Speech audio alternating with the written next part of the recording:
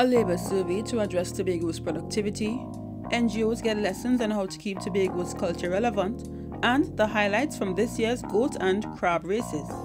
InfoUpdate, bringing you the latest news, views and reviews, along with responses, comments and events affecting you. Brought to you by the Information Division of the Tobago House of Assembly.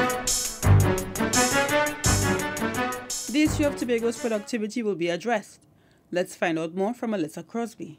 The Secretary in the Division of Finance and Enterprise Development, Joel Jack, met with the Tobago chapter of the Chamber of Commerce and the Tobago Corporate Credit Union League. During that meeting, the Chamber raised the issue of labour shortages on the island, explaining that it impacts on the success of their businesses. Mr. Jack says his division will be undertaking a study to address the labour and productivity issues. He also promised to continue speaking to the island's business groups with the aim of increasing performance. The Credit Union Society also raised the issue of the government-proposed Credit Union Bill 2014 and the Cooperative Society Bill 2014. These will replace the Cooperative Society Act of 1971 and will transfer supervision of credit unions from the Commissioner for Cooperative Development to the Central Bank. In Trinidad, credit unions have protested against it. One of their complaints is that the bills were laid in the Senate without prior notice. The Credit Union Society here too has concerns which Mr. Jack says he'll try to address. He's promised to establish a working group which will be mandated to come up with strategies. I'm Alyssa Crosby for InfoUpdate. From finance, we move to culture to tell you that community and cultural groups on the island have benefited from a series of training workshops which included management of government funds and grant proposal writing.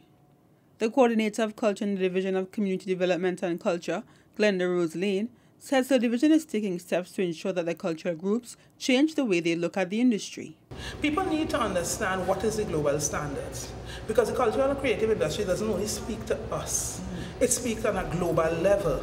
How do we participate on the world stage? If we really want to talk industry, we have to speak world stage.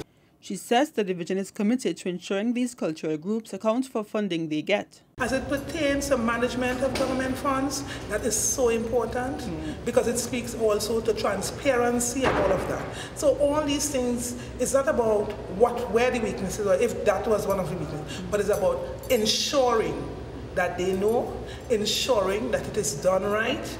Ms. Lane says the division will continue to offer training to the people involved in the creative and cultural industries throughout the year. The Buku goat and crab races again attracted thousands of local, regional and international visitors to see the unusual sport. And the organizers didn't disappoint. Here's a recap of the day. That was just one of the 15 goat races done at the 90th Annual Goat and Crab Race Festival held at the Buku Integrated Facility. Patrons also got to view 2 crab races. More than that, there was entertainment from local acts such as the Culture Club, the Scarborough RC Speechettes, and the Junior Calypso Monarch 2015 Gavi Sandy. One English visitor, Phoebe Taylor, says she enjoyed her day at the races. It's really fun. I think they should do it in England as well. The area representative, Ansel Dennis, explains why the festival has been able to survive this long. It's really you, the people. It's not about, just the Tobago House of Assembly or B Mobile or any other private entity sponsoring these events. But the real power and the real dynamism of this event really has to do with the togetherness and the unity of the people. According to the Secretary for Community Development and Culture, Dr. Denise Soefat Angus, its sustainability comes from the sacrifices of those who went before. Our ancestors did not lament not having horses, they used goats.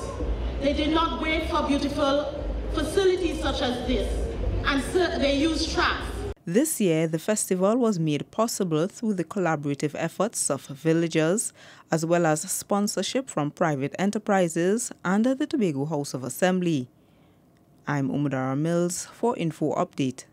That's it from all of us at the Department of Information. I'm Lois Vincent and you've been listening to InfoUpdate.